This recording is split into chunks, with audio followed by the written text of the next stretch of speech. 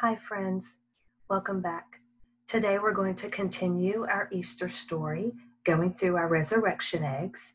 Today we're going to go through day number 10 and day number 11. Let's remember where we left our story yesterday. At the point where we are now, Jesus has been crucified on the cross. He is not alive anymore. Remember, the Roman soldiers took a spear and pierced it into his side to make sure that he was not alive. Now, day 10 egg, it looks to you possibly through this screen, maybe white. It's kind of off-white, kind of a dirty white maybe.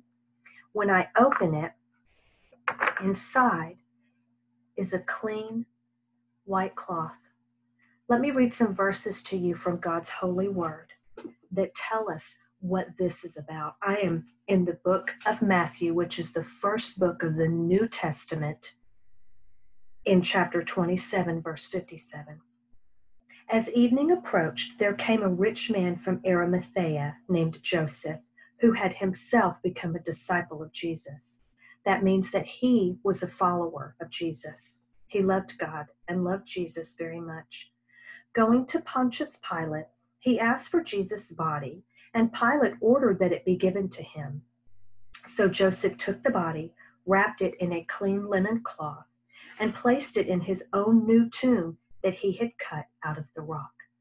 Friends, back in this time, when someone had died, when someone was not alive anymore, there were special things that had to be done in order for that person to be buried. And so this is what Joseph used to get Jesus's body ready to be buried. Now I want you to think for a minute about what this verse said. It said that Joseph was a very rich man and he was a disciple of Jesus. He loved Jesus. That's why he asked Pilate if he could be the one to take the body. He had cut this tomb out himself, and he wanted to be the one responsible for preparing Jesus's body for burial. Here's the cool thing about this. Little did Joseph know all of those special preparations that he would take in a few days, he would find out would not even be needed. We're going to get to that part soon.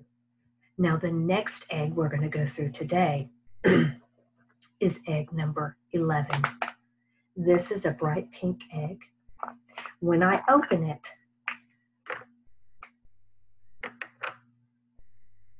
looks just like a rock you'd find outside. But what this symbolizes, what it stands for, is the big, huge stone that was put in front of the opening of the tomb where Jesus was buried. Let me read this to you. This is some of my favorite part. We are again in the same book of Matthew, a few verses down. So we read, Joseph took the body, wrapped it in a clean cloth, placed it in his own new tomb that he had cut out of the rock. Then he rolled a big stone in front of the entrance to the tomb and went away. So he put this huge rock in front of it. Now, Pontius Pilate also ordered some of his Roman soldiers to stand there and guard that tomb. And the Bible says they even put a special Roman seal on the edges of that big stone so that there would be no way someone could come and roll it away. See, Pontius Pilate and the Romans were kind of afraid that Jesus's disciples or some of his friends would come and try to steal the body. That's what they were afraid would happen. And those Roman soldiers who were ordered to stand guard, they were vigilant. That means they didn't sleep. They didn't even blink their eyes. They never took their eyes off that rock because they knew if someone tried to come and roll that stone away, they would be in big trouble. Friends, I want to show you something before we get to our egg tomorrow. This is what I want to end with today. When we think about the Easter story, remember that we're talking about Jesus giving his life on the cross for us. I've drawn this little picture up for you.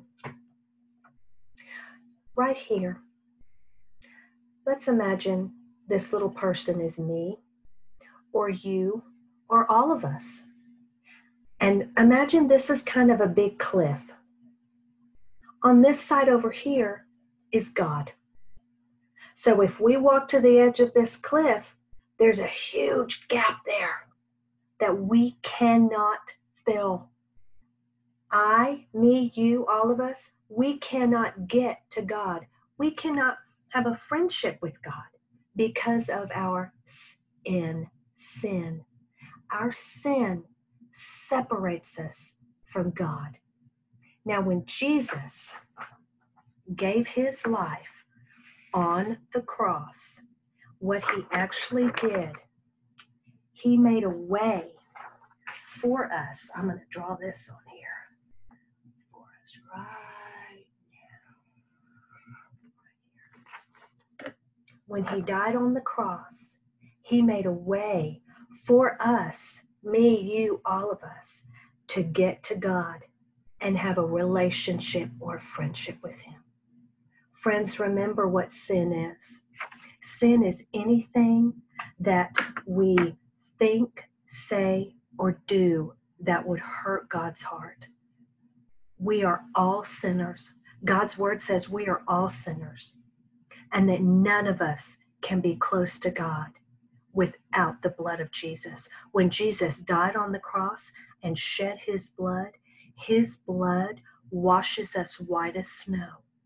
And the way that we tell Jesus that we say yes to him, we believe that he's the Son of God. We believe he died on the cross for our sins.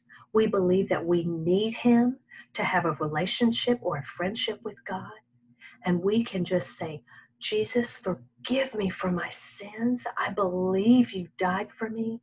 Will you come in and wash my sin away out of my heart and make me white as snow so that I can have a friendship with you and a relationship with God? And what that means is, remember, friends, all of us, everything in this world at some point will not be alive anymore. But the hope that we can have in Jesus is when we leave this earth that we could spend forever in heaven with God. That is what Jesus did for us. That's what he bought for us with his blood on the cross. He bought us an eternal, that means a forever home, a forever place, a forever friendship with God. I want to leave you with that thought today. I can't wait for you to come back tomorrow, because tomorrow is the best part of the story. We'll see you later.